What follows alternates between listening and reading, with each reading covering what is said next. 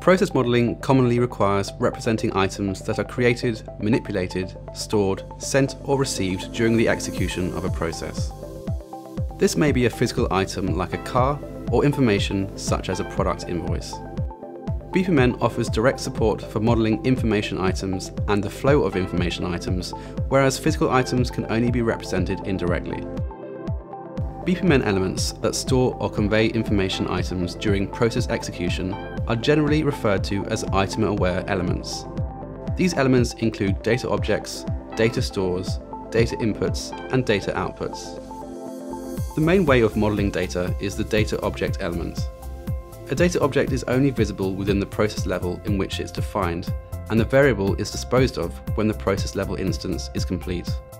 The transformation or transportation of a data object between flow elements is modelled with data associations. It's important to stress that data associations have no direct effect on the flow of the process. Data object references are a way to reuse data objects in the same diagram. They can specify different states of the same data object at different points in a process. A special type of a data object is data object collection, which represents an array of data object elements. The exchange of information between processes can be modelled with data inputs and data outputs. Data inputs represent the inputs to a top-level process or a called process, whereas data outputs are displayed on a top-level process diagram to show the outputs of the process.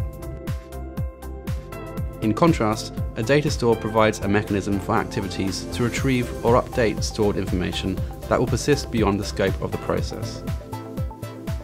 A data store can be used as a source or a target for a data association. Additionally, since it represents persistent data storage, it can also be used for between-process communications.